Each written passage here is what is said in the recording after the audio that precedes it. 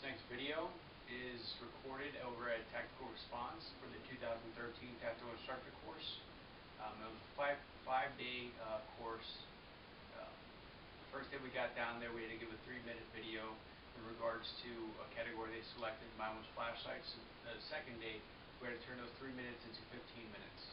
And it's like the first time I've ever been videotaped, and pretty much you can see like how I was then. And I'm just basically putting this out there so people can see, like, you know, progression of like what I've learned and everything like that. So enjoy or not enjoy, because it's pretty rough, but you'll see.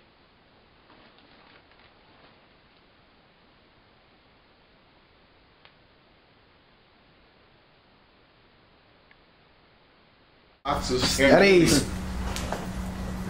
Fight. How's it going? My name is Ray Fraga, and today I'm going to be covering flashlights. We'll write some topics up here.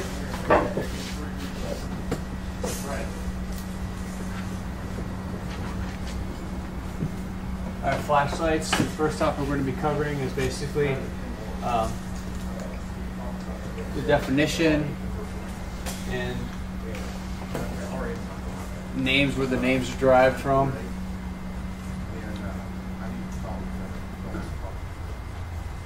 Second part is actually going to be the parts itself and kind of like add-ons.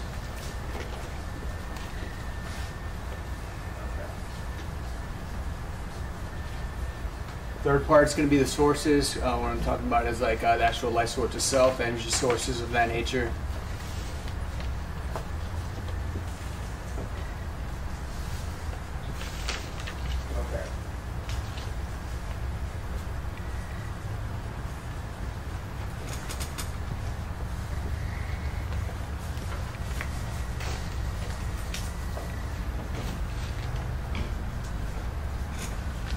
Fourth part is basically going to be like where will we have them, on what would I put them on, and what I have myself. Last but not least,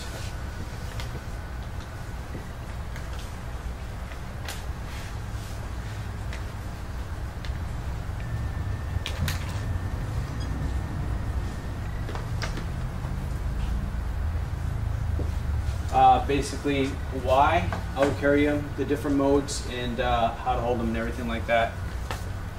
Alright, so pretty much a flashlight is going to be a portable, handheld, usually lighted device. From back in the day, the way they derived the name flashlight itself is, you know, we had a flashlight which had a constant energy source, but like the actual light itself was intermittent, so it flashed and everything like that. So it came with the name of flashlight itself. The British, they call it a torch.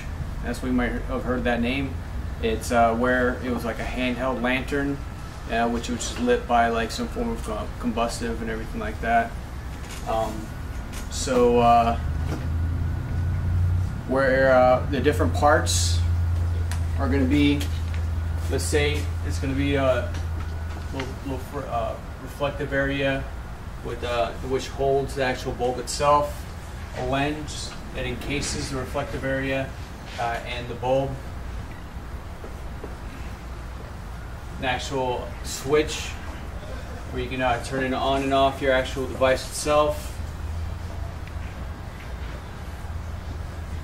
actual case which holds everything together and protects everything on the inside.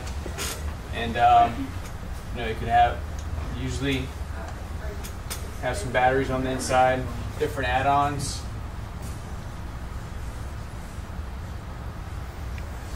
Pressure switches, so you can actually just tap on the button itself, flashlight turn on and off. Some other add-ons, the actual flashlight, usually made of like some form of like hard aircraft grade aluminum, would have like some machine slots in it for a better grip itself. And sometimes on the bezel, it'll have like some form of like tooth like rim on it, where basically you can use it as like a as a Kubaton, to attack somebody or anything like that, defend yourself, or to like smash a car window, whenever like you're inside, your car and you're trapped in there, you're trying to get out or anything like that. All right, so pretty much also the next part we're going to talk about is like the light source itself. Like what you've seen before, like what somebody would usually have in their house is actual like incandescent light bulb. Those have kind of been faded out by like an LED lighted flashlight, a little more durable, lasts longer, and nowadays with the readability of them and everything like that, the prices have gone down, so you can actually afford them. And the actual energy sources themselves pretty much went into what you would see your alkaline batteries, your D cells, C cells, A, and from there it went on into like your lithium longer life battery, and going into the rechargeable sense, other forms of power. You have flashlights you can shake, flashlights you can crank, solar powered, and that's pretty much it in that. Alright, so now we're going to go into like where, on what, and what do I have myself. Like where would I have them? I would have them on my person and my everyday carry.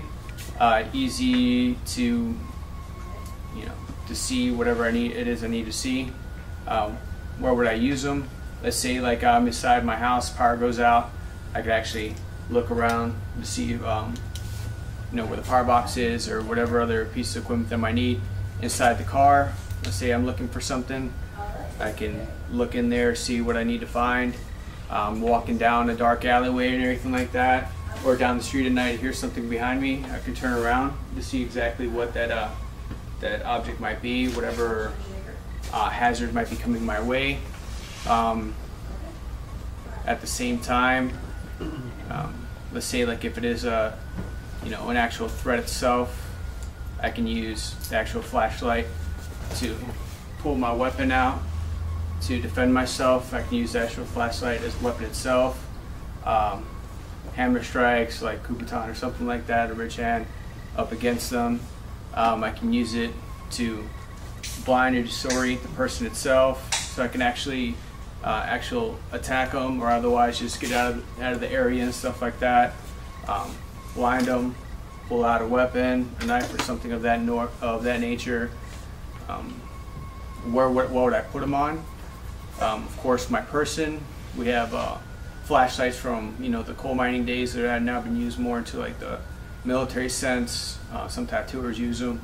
They put them on their helmets or hats or some of that nature. You can have them on your actual gear itself, chest rig, plate carrier. Basically shine out in front of you and everything of that nature, and to like the more tactical sense of like what we're kind of talking about here in regards to like you put it on your actual pistol, shotgun, rifle, or otherwise in conjunction of a pistol and handheld like use. What I have myself is on my AK-74, I pretty much have a Surefire Scout with a pressure sensor. Very simple to use, fairly cheap. I got it used, so it was kind of a steal. And other than that, I just have my actual handheld itself. I'm actually borrowing this one from a classmate. All right, and why I would have them on me, as you've seen, some of the scenarios and stuff like that that I explained. Another instance is like the power went out in your house. You need to find out like where your family are and everything like that. You hear a noise inside the house. You're actually able to see like what if there is a threat, and you might be able to actually scare them off with the light itself. What the different modes are, let's say like you have your regular flashlights, which just have like a high power, a low power, a medium power, or whatever the sense may be. You go to more complicated like modes themselves. You can have like a strobe light, disorients a person or anything like that. Easy to spot as like a kind of signal sense. Going into signals, we have like an SOS version and stuff like that on some flashlights, where pretty much like if you're in a on a ship, and basically you can actually use it as a form of like showing, some defense. I mean, not defense, showing some sign of you need help and everything like that. All right, and then when it comes to let's say you have like your high beacons and low beacons, and just kind of it slowly emits a flash of light. Let's say you have a man down, you could actually turn that on, leave it by the person. You can continue on doing what you need to do, getting around and bringing on the fight. Well, if on the way back, you could actually see where your camp is, where your person down is, and everything of that nature. All right. So, well, what are some good brands for flashlights for some people that might not know anything? Surefire. Surefire. Streamlight. Okay. So where would be some good places to get some information in regards to these flashlights themselves? So that way, like if somebody has no idea what they're looking for. YouTube. Get off the X. YouTube. Get off the X. On the lines. Get on Oldest there. guy you can find at the gun store. The guy at the gun The store. oldest guy you can find. Yeah, the oldest guy you can find at the gun store. Pretty knowledgeable. I pretty much like listen to anything they say, write it down, take a picture, save it for later. All right. Now I'm going to go into some different ways that you can hold onto a flashlight in a sense when you need to like draw your pistol or anything like that. Is some of the ones that people have seen is like you have the flashlight up, draw your pistol, and you can have it like supporting the hand and everything like that. And you can see like your sight and everything. You can see what targets you're actually be shooting at. I'm sorry about that. You can probably see that on camera. All right, at the same time, another one is you can have it to the side, your pistol out and everything like that. What might be some of the drawbacks to these actual techniques and everything like that? They know right where you are. Exactly. Your assailant knows right where you're standing. Yeah. So what he was saying is like our assailant might know exactly where we are. We might know like exactly where we're standing and everything of that nature. Gives away our position. Any more? One of the things I've seen with new shooters when you're doing low light is that they tend to assume that their bullet's going to go to the center of the light beam, not from where the front sight is. So you have to keep that into consideration. Okay, what he said is like basically in new shooters, instead of like looking through like the sights to the front sight itself onto where the bullet's going to go, they tend to look at like where the flashlight is to see like where, expecting that bullet to go wherever they're pointing the flashlight. All right, another means, actually another drawback to it is like you kind of leave your head open. So even though like this is kind of almost along the same lines, you can kind of like block your head at the same time and kind of like put the light on your target and pretty much able to like put some rounds downrange onto whatever threat it is itself. You can have it out to the side, arm still up, still provides a little bit more defense and everything like that. I know myself, I really learned a lot of how to use the flashlight. Use like basically by some classes here, Tactical Response, mainly the contractor classes, starting off with small unit tactics. Pretty much on my rifle, night fire, everything like that. Was able to locate whatever target, short shot with the light, so I can actually see what my target is, so I can actually fire some rounds off.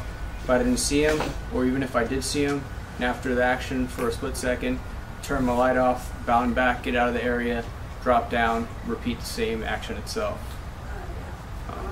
Does anybody have any questions in regards to some tactical flashlights or anything of that nature?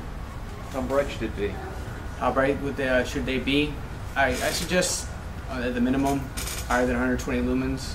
I was looking online and stuff like that for a while, trying to find out some information on like what flashlight that I might want to carry on my person. Just some YouTube was like some pretty good means of information.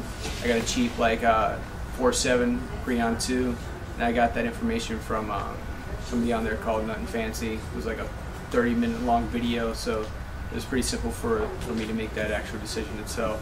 I believe that was like 180 lumens for a little small flashlight. It's going to be decent for me for what I'm needing. there anything else? Or? I love your shirt. All right, thank you. I appreciate it. Thank you. Well, my name is Ray Fraga. I appreciate you watching my video on tactical flashlights, and you have yourself a great day. Thank you. Bye.